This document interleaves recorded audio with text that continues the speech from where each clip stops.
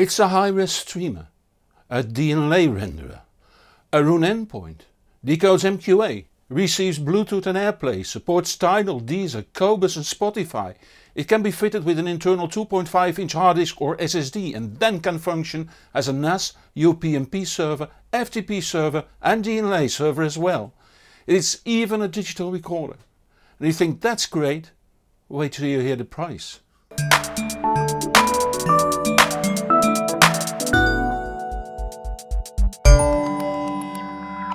When I reviewed the Cocktail Audio X35 I was impressed by the plethora of standard functions it supports. Since Cocktail Audio thinks modular, they use the same streaming, server and indexing technology across the entire range of products. The differences are in the analog outputs and, in this case, the front panel user interface.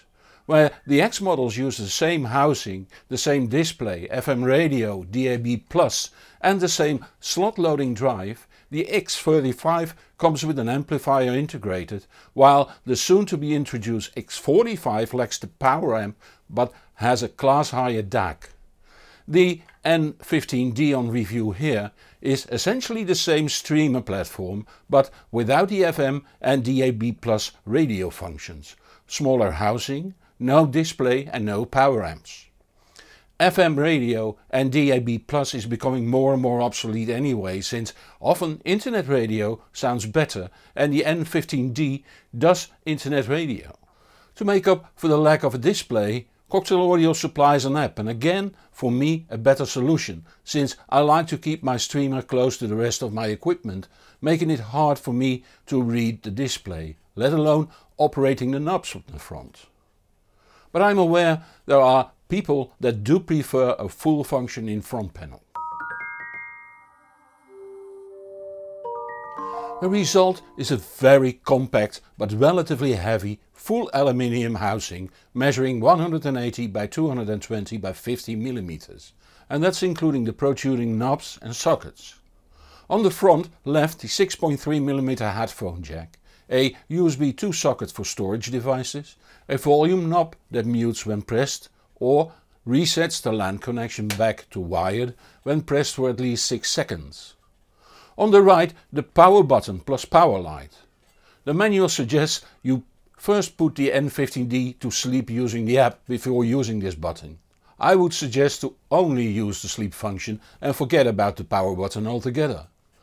The rear is a lot more crowded. On the left the IEC main socket, the stereo analog out on RCA's, 2 USB 3 sockets, a network connector, a USB-B socket for using the N15D as USB DAC and a digital outputs on RCA and Toslink. Below that a drawer that is fixed with 2 thumb screws that can hold a 2.5-inch hard disk or SSD for storage.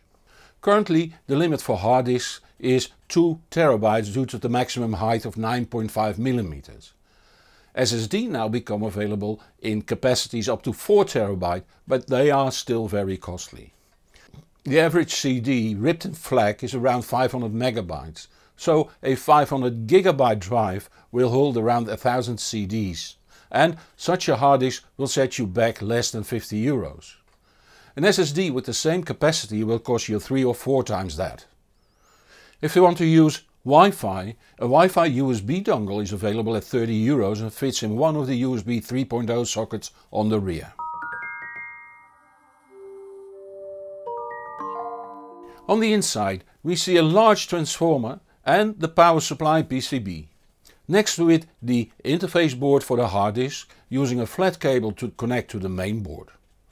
On this side of the print I saw no audio, but after some deconstruction I was able to see the underside. The printing on the chips were rather vague, so I couldn't define them all.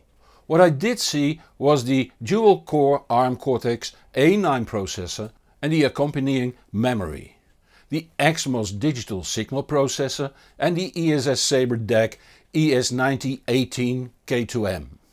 The N15D supports official versions of the NTFS, HFS Plus and X4 file systems. So whether you use Windows, macOS or Linux, your hard disk can be read by the N15D. The network interface is gigafast Ethernet. This kind of device often is hard to understand for the less well informed. But the plethora of working modes actually means that you can't go wrong. Whatever you want the device to be, it will be. Well, within reason of course. It basically is a standalone jukebox that can store music files on the optional internal or external hard disk and plays them back through the analog or digital outputs to your amplifier. An internet connection is needed for the metadata that is automatically downloaded when you add music to the music database or when you want to listen to streaming services. Tidal, Qobus, Deezer and Spotify are supported. The plan is to add the new high-res audio streaming service and Amazon Music in the next firmware update. For internet radio, agreeable internet radio is provided. You can also play back music from your computer or NAS over the N15D using the internal browser. You just have to have your computer or NAS share the music files using the Samba protocol, which is the protocol even your fridge might support. The same goes for music that is stored on a computer or NAS that runs DLNA server software. You can even use it as a Roon Endpoint. Now, don't let this scare you off. It's like those boxes with tea bags you see in modern pubs. If you just want Earl Grey, simply select that tea bag. But if you want designer tea, that's possible too. To make things even more accessible, many languages can be selected. English, French, German, Dutch, Italian, Korean, traditional Chinese, Thai, Danish, Spanish, Russian, Portuguese, Turkish, Greek, Czech, Polish, Hebrew, Japanese and Finnish. Actually, there's no single way of working, but let's start with using the unit as a standalone player. It will need a hard disk added then. You can order the N15D with a hard disk mounted or you can mount one yourself. The drawer on the rear can be unlocked by 2 thumb screws and drawn out.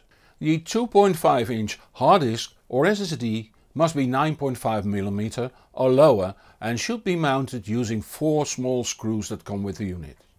My review sample was fitted with a hard disk already containing some music, but I copied some of my music over the network to a map I created called Import. Then, using the browser in the Music X app, I had the N15D move the music to its music library. If you want, you could also have it copy the music, for instance if you have it on an external drive you want to keep as is. The N15D then completes the metadata if necessary. But you don't need to do that. You could also play from a network share, a USB drive and so on using the browser. As said, you could also use the N15D as a NAS, a DLNA server and so on. Just for the fun, I had Roon indexing music on the N15D and played that same music back to the N15D using it as a Roon Endpoint. Since the N15D only has the volume knob on the front, you have to control it using a smartphone, tablet or computer. The Music X app is available for both iOS and Android, while on a computer and also on a smartphone or tablet if you like, you can use the HTTP interface by opening the browser and typing the IP address. There's no point going over the user interface. If you are used to another user interface, then this one needs to get used to, and if you're used to this one, you need to get used to the other one. Perhaps with the exception of Roon.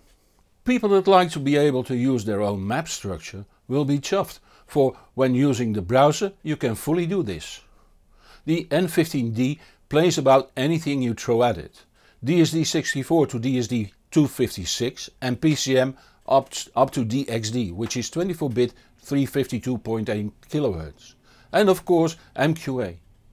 Soundwise, the N15D really sounds excellent given its price. It's relaxed, open and pleasant, but it's also powerful, fast and has a deep detailed bass.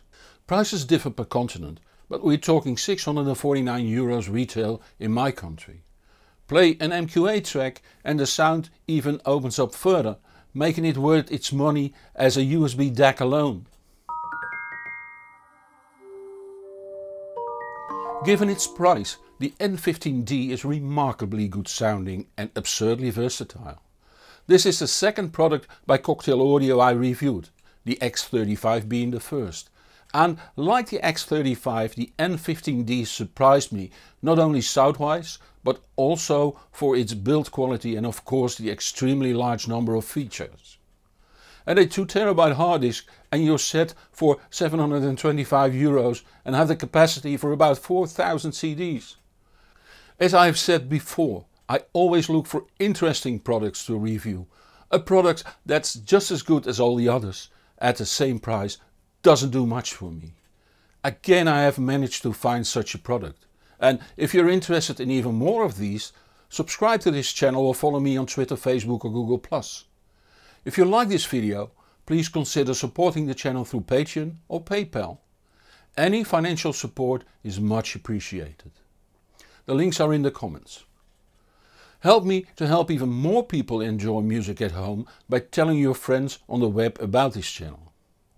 I'm Hans Beekhuizen, thank you for watching and see you in the next show or on thehbproject.com. And whatever you do, enjoy the music.